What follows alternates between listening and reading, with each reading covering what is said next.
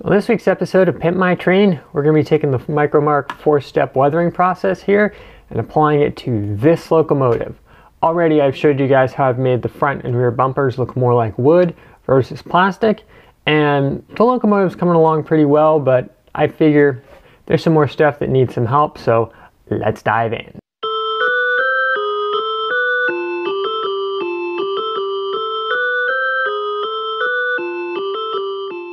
So before I go any further, this is the Micromark 4-step weathering process. I purchased it for myself a long time ago and actually found it to be pretty easy to use once I figured it out. When I initially went to use it, I didn't shake anything up and had bad results and kind of said, the heck with it. Threw it in the corner and forgot about it for like a year and a half, and then decided to work on it again.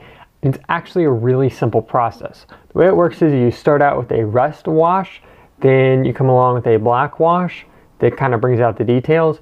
Then you use their flat clear to seal everything, and then you apply dust over the top, and then I'd recommend at that point taking a can of clear flat or something like that and just lightly dusting the model so that way the dust actually sticks on there. Now do know when you do spray the fixative on top of the dust, it does kind of tend to tone it down, so you almost want to have to do a little more than you think you need and then come back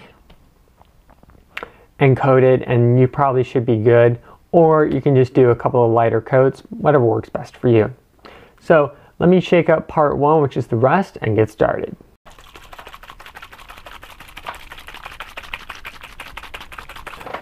Okay, so what I've done is I've removed the little spark arrestor on here. This is an oil-fired locomotive, so that isn't necessary. So I'm going to create at a later date a custom smokestack for this, but for the moment, I'm just going to keep what's on there.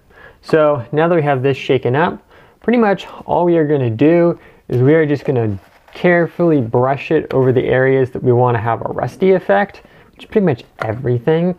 And yeah, it's pretty much that simple. So let's get started.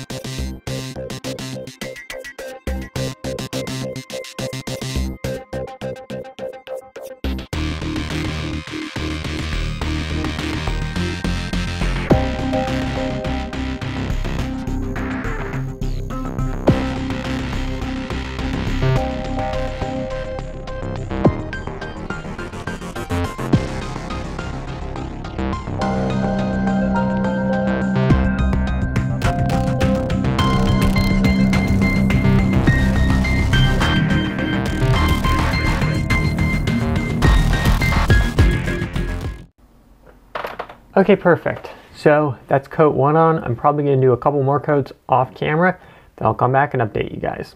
Okay, so the reason behind the black is pretty simple. It tones things down a little bit and it helps accentuate the details.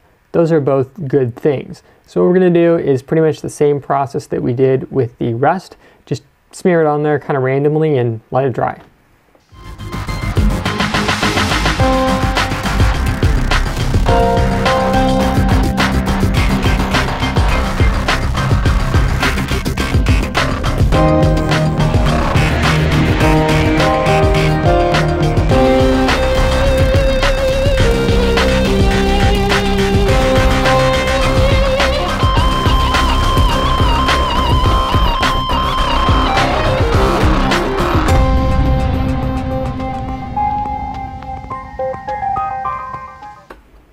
Perfect. So like before, we're just going to let this sit and dry, and then we can come along with step 3, which is the flat, when we're ready.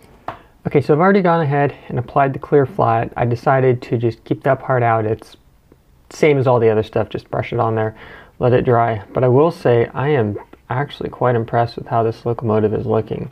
Between the front pieces looking like wood to, it doesn't really show up on camera, to kind of the running gear equipment and stuff having a nice rust effect that kind of brings the details out. It's really coming along nicely. I've intentionally tried to keep the locomotive not looking like it's sitting on a siding ready to rust into a million pieces, but I've tried to give it somewhat of an aged and well-used look, as this Locomotive is probably going to be hauling a lot of different stuff on different railways, and I kind of like that older look. Brings out some of the character, if you will. So now I'm going to let this dry. I probably won't have time to get to this before my accounting class tonight, but when I get back later, we can apply the dust, and then we can apply some spray sealant over everything and call it done. Okay, so I've now had time to come along and apply part 4, which is the dust component. Now with this, we definitely want to be careful where we apply it for both visual and obvious reasons. It could be slightly abrasive on moving components, so just keep that in mind. But I'm just going to come along and dust it on areas that I feel would definitely have a little bit of dust on them. And then what I'll do is off camera, just spray them all down with a little bit of flat sealer. It should be good. So let's get started.